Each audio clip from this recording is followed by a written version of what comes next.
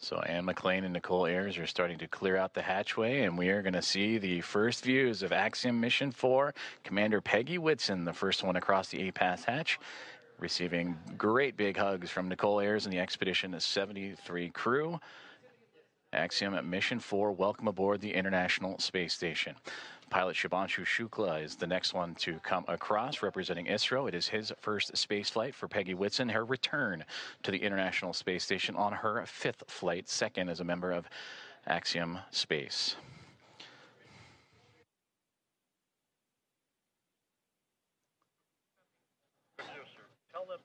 Sławomir Wisniewski of ESA, representing the nation of Poland.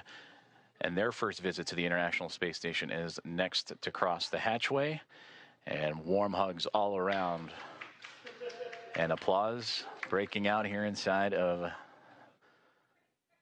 Mission Control Houston and International Space Station Flight Control Room. And Tibor Kapu, the fourth and final member of Axiom Mission 4, representing Hunor and the nation of Hungary. Their first visit to the International Space Station as well.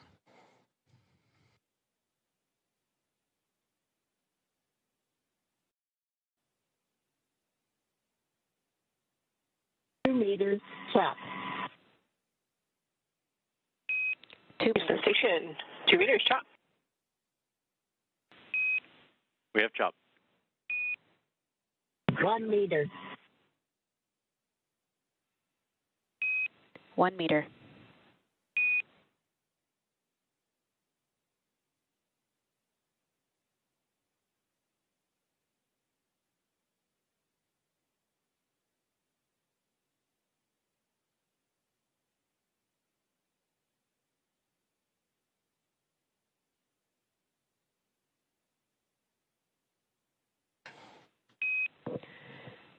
Dragon contact and soft capture complete.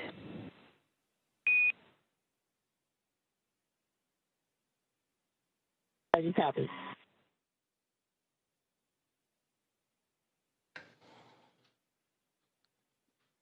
Dragon Grace and the Axiom Mission 4 crew have arrived to the International Space Station at 5:31 a.m. Central Time over the North Atlantic as the two orbiting around the Earth.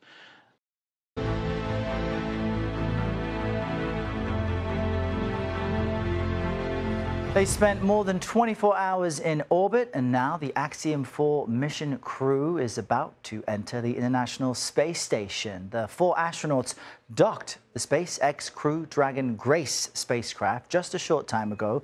Take a look at that really impressive footage. This historic mission is set to last about 2 weeks. CBS News space analyst Bill Harwood joins us now from the Kennedy Space Center. And Bill, you brought props. I love it. How did the flight go? What's happening with the docking? And help us catch us up on what's happening at this moment. Well, as you said, you know, they took off yesterday from the Kennedy Space Center. The ascent, the climb to space went perfectly. And the Crew Dragon capsule, that's my prop today, successfully docked after a 28-hour rendezvous. You know, it's hard to realize it, but it's fully automated. This is an automated spacecraft. The crew can take over if they really have to. But the computer pretty much flies the ship, and it guided it to a picture-perfect docking at the forward module, Harmony, on the space station. They're doing leak checks. They're making sure that the docking is tight. They've got an airtight structural seal.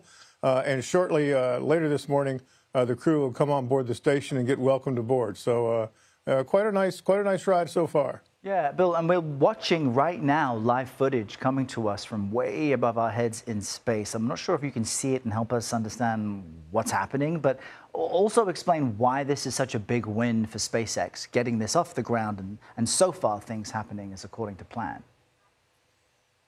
Well, it's always a win for the company that successfully gets a crew up into space, and certainly SpaceX is the only company in the United States right now that has an operational spacecraft that can carry astronauts.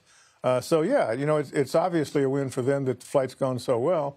You know, and we always forget nowadays because they do it so often.